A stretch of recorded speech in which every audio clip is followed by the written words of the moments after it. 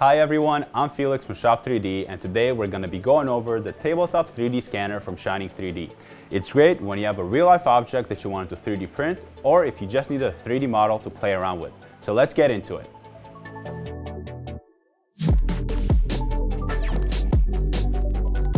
There are generally two types of applications for the 3D scanner. One of them being duplication, where you take a real-life object like this and then duplicate it by slicing and 3D printing it. The other one is taking an object and making custom parts for it. For example, take this camera. We can 3D scan it and make a custom grip for it. This is a lot better than taking a tape measure or a caliper to measure all the complicated shapes. Instead, you have a 3D model on the computer for reference.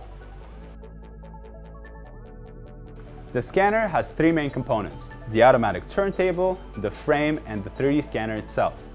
Make sure to assemble it as per the quick start guide by sliding all the components into the right position. Plug all the cables in, and you're almost ready to go. Make sure to use the included calibration board to calibrate the scanner for first-time use. That is done through the software and takes about 5 minutes.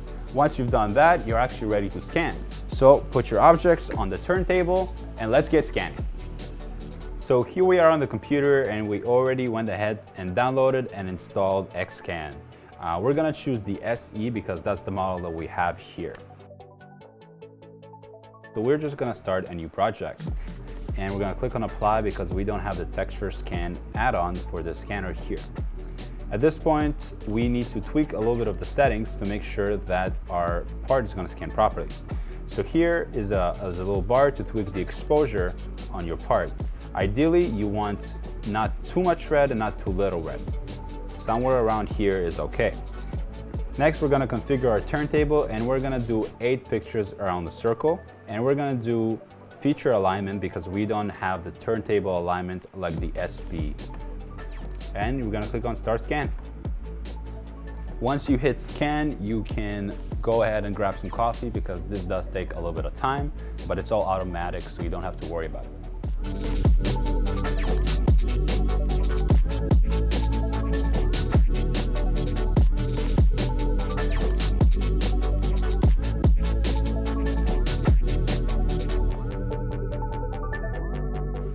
So here we are. So our scan is finished, and you can see that some of the surfaces didn't get picked up, but that's okay. The next step that we're gonna take is turn our Smurf over on the side and then start scanning again. And this will pick up the rest of the surfaces and fill up any gaps. You don't have to worry about aligning the two scans together because the software will do it for you. At this point, our 3D scan has enough information so that our automatic meshing is gonna work out just fine. So we'll select the mesh model on the bottom right and select watertight for the way we wanna process the data. At this point, you can select the detail that you want to process the data at. We're gonna select medium detail because for the purpose of 3D printing, high detail is not gonna be necessary. So there you go, the model did a really great job of sealing all of the missed information that we had. The last thing we're gonna do is just cut a flat surface right here by using the cutting tool. And we're gonna just seal up these holes manually using the tools in the software.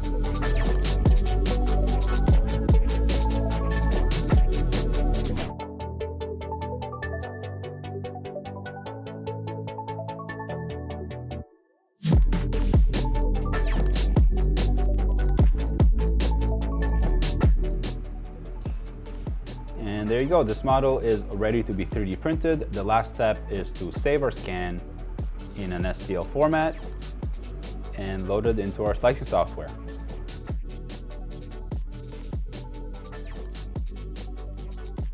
Let's go over some tech specs about this specific model. This is the EinScan SE, the entry-level model for tabletop 3D scanning.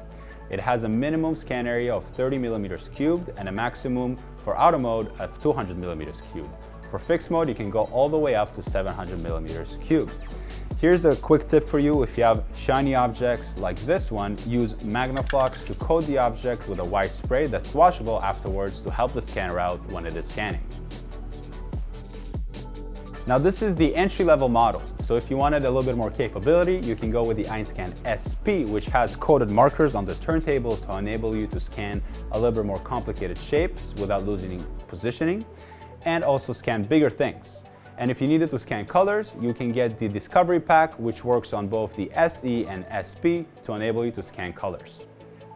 If you're looking to get into 3D scanning, these tabletop scanners are a great way to start. Make sure to check out our pistol whip video in the description below to see how we put this 3D scanner to use.